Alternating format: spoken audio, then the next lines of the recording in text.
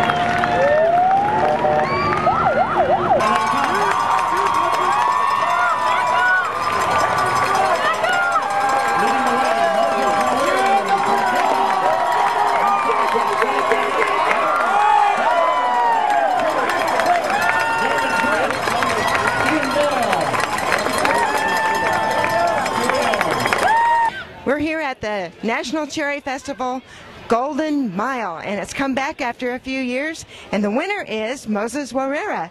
Tell us about running around the block and down the street at the Cherry Festival. Yeah, I would say running around the street was a little bit difficult, but you know we had a good race and we had a good field athlete, so it was kind of very nice. It's not that hot, and we tried to do all the best, but we were trying to break a new course record, but it didn't happen. But we really like it, the course. It's very good, and I hope I'll come back next year and try to do something else. Can you tell what's different about a mile on the track and a mile on the road? This mile it's almost like the track because you kind of go around and at the curve, but it's very different between the street mile like the one I did in Madison High last weekend. So we did very good, and we were thinking maybe we could break the course record, but it's kind of hard, but we try all our best. Well, you have turns and you have a harder surface, and I guess that makes a difference too, right? Yeah, I make very different. The difference is how to make curves and curve again, though it was very difficult for us too. Yeah. Well, you don't exactly know where you are, like on the track, you do know. Well, I haven't done track in this season, like almost 4 years, so I'm trying to get back and see how I can do next year. Well, it looks to me like you did pretty well and you have a good start on the season. Congratulations. Thank you very much, and I appreciate for your time. We're at the final day of the National Cherry Festival in Traverse City, Michigan, and we're with the race director and the guy from Running Fit who brought back the Golden Mile. Eric Houghton, tell us how the Traverse City Track Club got this going again. Brian Burns, really the co-race director with me, it was really his idea. A couple of years ago we wanted to bring the Elite Mile race to Traverse City, and we thought to bring the Gold Mile back was the way to do it. And last year we did it as a part of the film festival because we weren't organized quite early enough. So the race was at the very end of July last year, and this year with the help of Lisa Taylor, who's the race director of the Cherry Festival 5K, 15K, and with Tim Hinckley from the National Cherry Festival, we were able to get on board to bring the Gold Mile back here with 2 elite races. And Running Fit is one of the sponsors, and Daniel Seiderman, you're in charge of the store where everything started this morning. How did Running Fit get involved? Well, I'm good friends with Eric Houghton and Brian Burns. Brian Burns and I co-race direct the Bayshore events as well, and I just help out where I can, you know, like any good running shop would do. So we're just happy to be a part of it, and Randy Stepp and Running Fit are sponsoring one of the runners today in the race.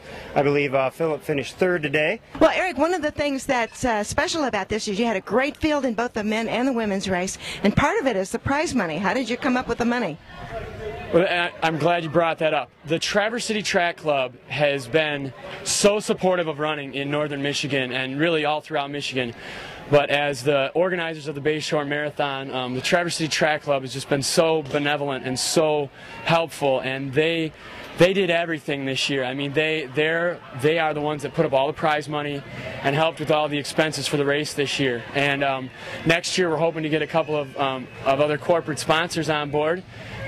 Looking for some others to help us out with this, but the track club wanted to make sure this event came back, and they knew that one of the best ways to do that is to throw a little money out there for these athletes. And we had a lot of runners who were collegiate runners that just graduated, and this is really one of their first races where they actually had a chance to win money. So it's kind of exciting for a couple of them, I think. Well, it was not only exciting for the runners, it was exciting for the crowd. The crowd was really happy to see it back, and they really got into it. So congratulations, Running Fit and Traverse City Track Club, Daniel Seiderman and Eric Houghton. Thank you so very much. Thank you so much. Thanks, guys.